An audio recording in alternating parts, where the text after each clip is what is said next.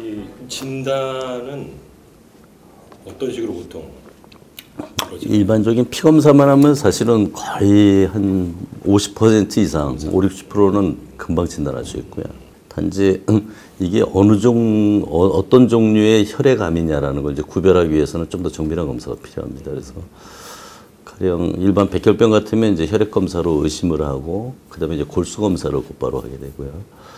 골수를 뽑은 다음에 그 세포를 현미경으로 보는 거에 그치지 않고, 그거를 이제 배양을 해서 그 세포를 배양한 다음에 거기서 이제 염색체를 보고 유전자, 암 유전자의 변형을 확인하는 그런 절차를 거치죠. 대개 한 1주에서 2주 걸리는데, 그 기간이 지나면 구체적으로 백혈병이 한 20~30가지 가까이 되는 종류가, 그 중에 어디에 해당되는 백혈병이라는 걸 이제 확인할 수 있고요. 거기에 따라서 이제 맞춤 치료를 할 수 있습니다. 가령 골수종이나 림프종 같은 경우는 조금 진단 방법이 좀 다르고요. 림프종 같으면 주로 림파절에서 종괴를 형성하기 때문에 그 덩어리를 띄어서 현미경으로 보는 조직 검사가 가장 우선적인 검사고요. 그게 끝난 다음에 역시 고형암처럼 뭐 CT나 MRI나 PET-CT나 이런 영상 검사를 통해서 얼마나 많이 퍼졌는지 병기를 확인하기 위한 그런 절차를 이제 그다음에 진행을 합니다. 그래서 진단이 어려운 건 아니고요. 물론 정기적인 건강검진을 하면 곧바로 발견할 수 있는 확률이 이제 굉장히 높은 그런 질환입니다. 치료는 이제 뭐 그 상태나 병에 따라 다르겠죠. 그렇죠. 좀 예를 들어서 좀 병기에 따라서는 굉장히 다르고요. 그러니까 또 종류에 따라 굉장히 다른데, 백혈병을 크게 두 가지로 나눕니다. 급성 백혈병, 만성 백혈병 이렇게 나누고요. 급성 백혈병의 경우에는 원체 급하게 병이 진행하고 급하게 시작되기 때문에, 또 최근에 표적 항암제 개발이 조금 다른 혈액암에 비해서 상대적으로 좀 더디기 때문에 급성 백혈병에서는 과거에 썼던 항암제들을 그대로 씁니다. 그래서 곧바로 입원시켜서 항암제를 한 일주일간에 걸쳐서 이제 투약한 다음에 한 달 정도 회복할 때까지 저희가 이제 격리되어 있는 무균실에서 이제 환자를 회복시키고요.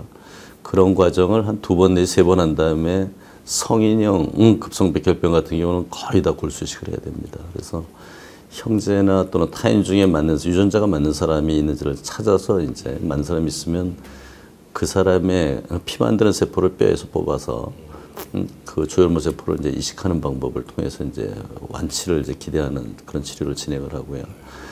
만성골수성백혈병 같으면 표적 항암제가 원체 효과가 좋으면서 이제는 먹는 경구 표적 항암제만 투약을 합니다. 그래서 지금 만성백혈병 같은 경우는 진단받고 나서 처음에 치료하는 초기에, 위험한 초기에만 한 5일에서 일주일 정도 입원시키고, 그 기간이 끝나고 나면 먹는 표적 항암제로 평생 관리하는 그런 치료를 합니다. 만약에 표적 항암제가 2개 내지 3개 정도 안 들으면 그때는 다른 사람의 골수를 뽑아서 이식하는 동종 조혈모 세포 이식을 시행하게 되고요.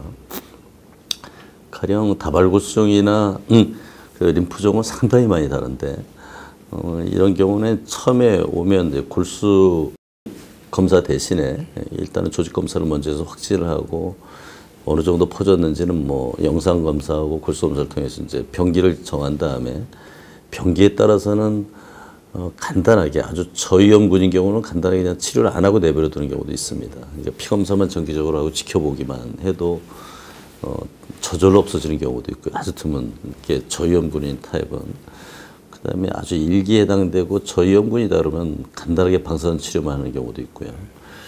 좀 더 진행됐다 이러면 그때는 이제 전신에다 주는 그 고형암 같은 그런 항암요법을 하고, 항암요법 도중에 뼛속에 있는 그 조혈모 세포가 피 속으로 흘러나오는데, 그거를 선택적으로 분리해내서 자기 골수를 가지고 자가 이식을 시행하는 그런 치료를 하게 됩니다. 그래서 항암요법하고 이식을 동시에 하는 경우가 주로 급성 백혈병, 그다음에 악성 림프종, 그다음에 골수종 이런 경우에 이제 해당되고요. 만성 백혈병은 완전히 패러다임이 달라져서 요즘은 경구 표적 항암제를 우선적으로 씁니다.